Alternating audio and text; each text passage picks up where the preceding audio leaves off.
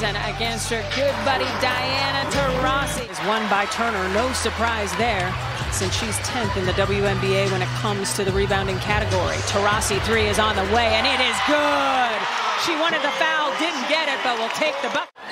Just kind of released on Charles a little bit too soon. Taurasi, you betcha!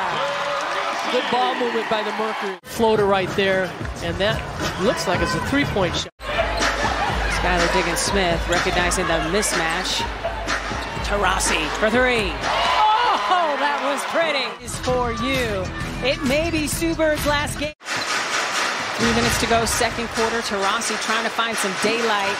Doesn't get the roll. Battle for the rebound is won by Williams. She just drops Petty. Taurasi comes up with a steal. Leaves it for Shea. It's about the only thing that went right for the Mercury in the month of May. Taurasi, corner triple is true. Taurasi matches Sky with 50.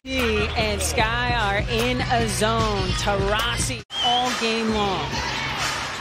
Lavender spinning, dumping it off to Ezzy, who is stripped, gets it back.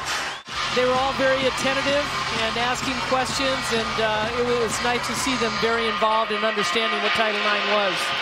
Taurasi starts the fourth quarter with a 3-point shot. She's got 20. First team foul. Taurasi wide open in the corner. X Factor and Sue Bird fans on hand tonight. It's a new Mercury attendance record. Watching Taurasi score, she's got 22. Here, there's contact right there. Again, Talbot is backing off a little bit, but Taurasi makes his shot and gets herself to the line. She's got 25, almost lost the handle, gets it back to Taurasi. Long 3 is good! How you doing, D? DT for 3. Woo! This is fun! Sue Bird in her last regular season game here in Phoenix. Bird inside.